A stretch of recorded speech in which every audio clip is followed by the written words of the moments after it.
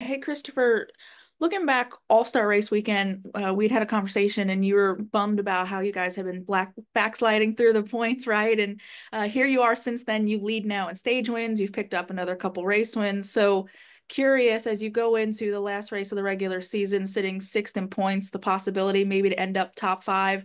Um, how would you describe it now? Are you pleased to be at least to be this far back up in the point standings and the potential to grab some more bonus points before things reset? Yeah, Kelly, that was funny because it was coming off of a terrible, terrible April month, and I think the entire month of April I might have finished 30th every single race. So that was a really, really rough stretch for us.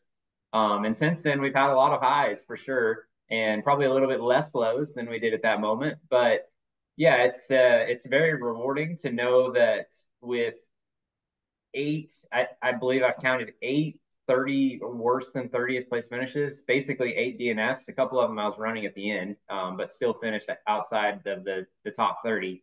So 8 of those races, and we're still competing for a top 5 point spot and less than 100 points out of the regular season lead. So that just goes to show that our high races, our good races, are really really good.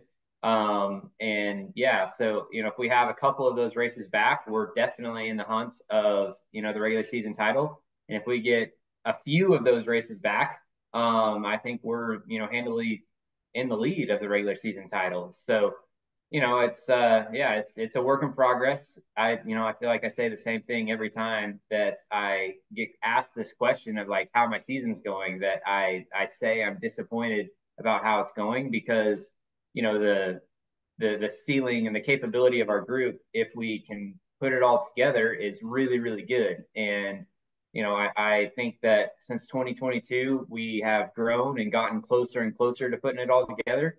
And hopefully I can continue to grow as a driver and get more experience and smarter in different situations to have less of those 30th place finishes. And yeah, I think that if we continue to grow, you're just starting to see the fruit of what the 20 team is capable of.